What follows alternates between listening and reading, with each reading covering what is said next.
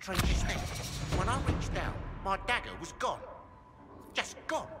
Know where I found it? In a barrel. The thing was filled to the brim with daggers. Got the strangest feeling. I know someone took it right off my belt, but I can't Inquisitor, I've found where the Red Templars come from. Therenfall Redoubt.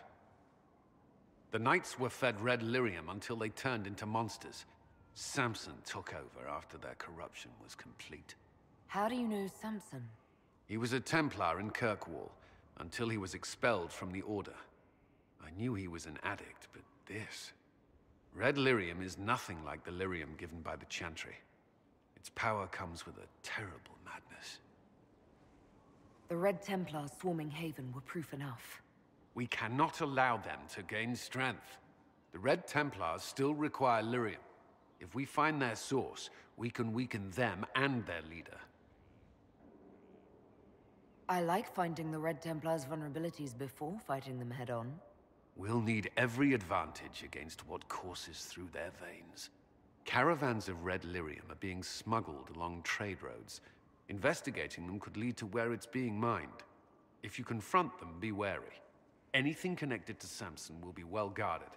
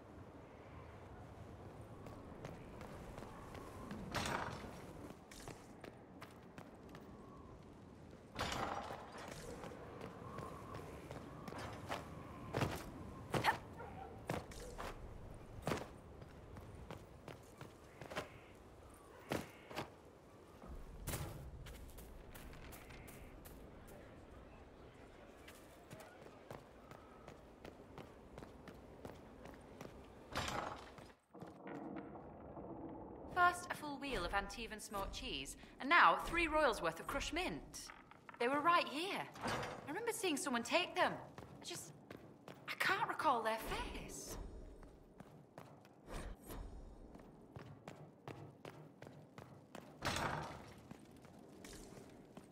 There's no end of it. I can store an army.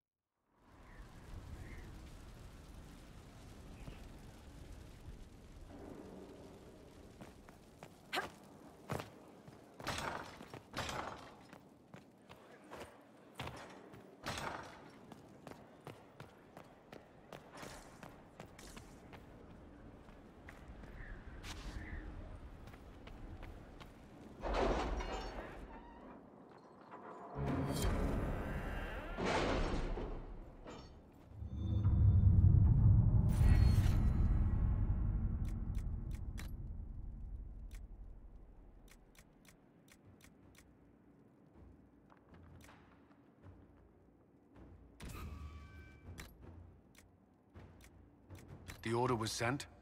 This morning.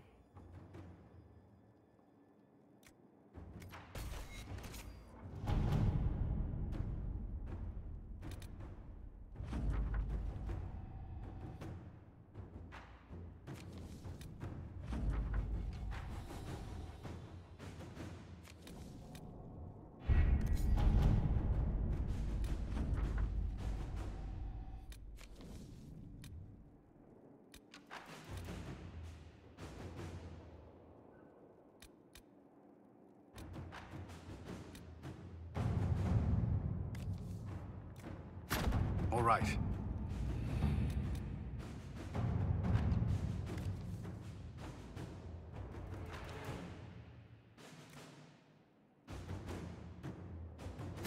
Inquisitor?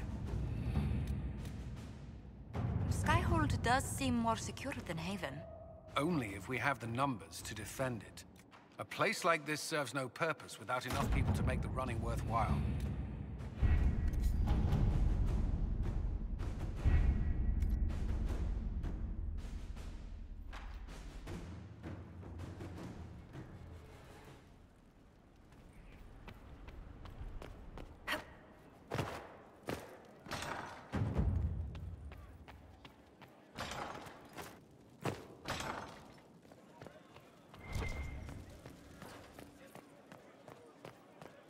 Hello, Inquisitor.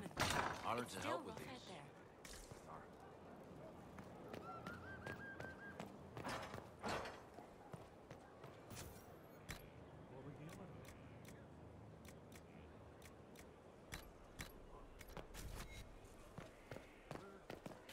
Fertile ground even here. This hold has everything.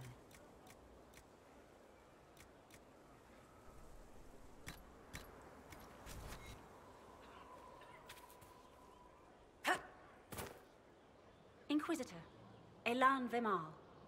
Honored to represent the College of Herbalists and offer my services as apothecary.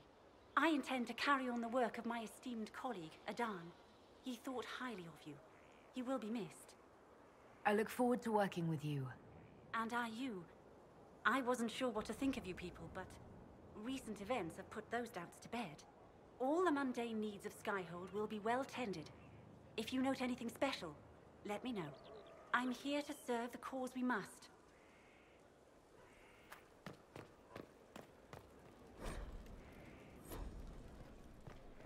Ah, Inquisitor, you have finally come into your own.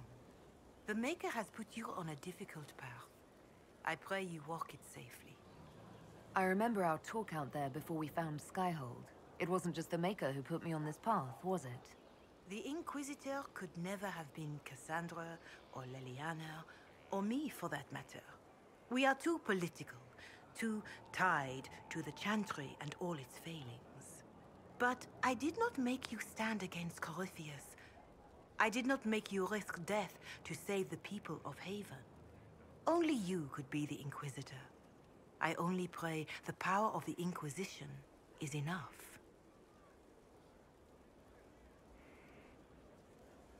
If the power of the Inquisition isn't enough, we're all in a great deal of trouble.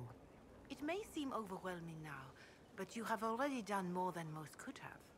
The Maker has chosen you to deliver us from Corypheus. You have the faith and support of everyone here.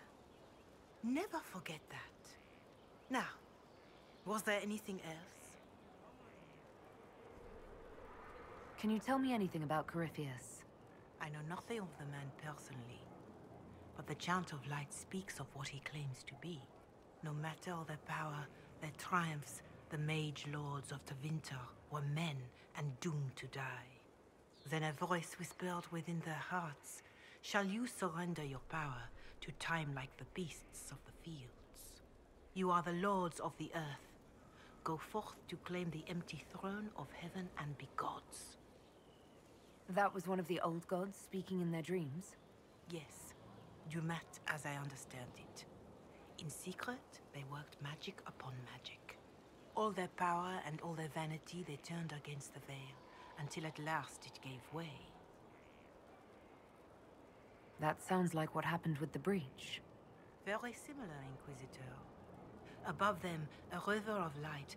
Before them, the throne of heaven waiting. Beneath their feet, the footprints of the Maker, and all around them echoed a vast silence. But when they took a single step toward the empty throne, a great voice cried out, shaking the very foundations of heaven and earth. Corypheus said he found only chaos and corruption. The Chant of Light says that it was beautiful until the Maker himself spoke. And so is the Golden City blackened with each step you take in my hall. Marvel at perfection, for it is fleeting. You have brought sin to heaven and doom upon all the world. Corypheus seemed so certain that he heard nothing. He described it as dead whispers. Bitterness, perhaps? He paid a high price for his crime. Violently were they cast down, for no mortal may walk bodily in the realm of dreams, bearing the mark of their crime. Walking bodily in the realm of dreams is exactly what Corypheus said he did. But the mark... could it be related to the mark I bear? I cannot say. Perhaps Andraste saw clearly and we misinterpreted her words. It was always taught that the mark they bore was the shape of Darkspawn. Bodies so maimed and distorted that none should see them and know them for men. That is all I know of your adversary, Inquisitor. That's nothing but myth and legend. Myth and legend that matches at least some of what your adversary himself said. You want a literal truth, and I cannot fault you for it. I would as well if I faced such a foe. A century from now, your own story may be another verse. And who knows how much truth it will hold. Still, I would trust these words over any spoken by Corypheus. I hope they help you.